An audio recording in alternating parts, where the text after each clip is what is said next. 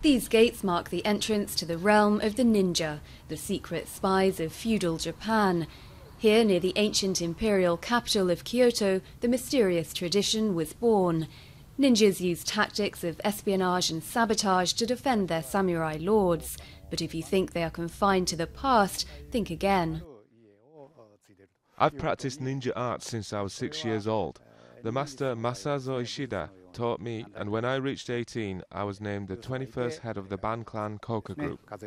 The numbers aren't exactly precise, because it's never been official, but this particular group first fought with Ban Harimanakami 500 years ago. Kawakami is reputedly Japan's last ninja.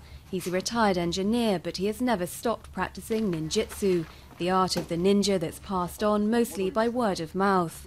He can climb walls, make explosives, endure extreme thirst and hunger, and his ears are so finely tuned they can hear a pin drop on the ground.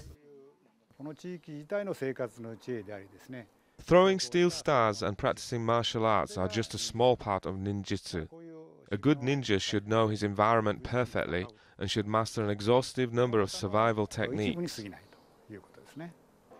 At this museum, he has helped assemble the complete kit of a covert agent.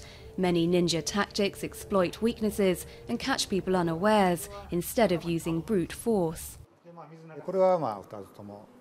Look, for example, at these two hooks, especially the sharp ends.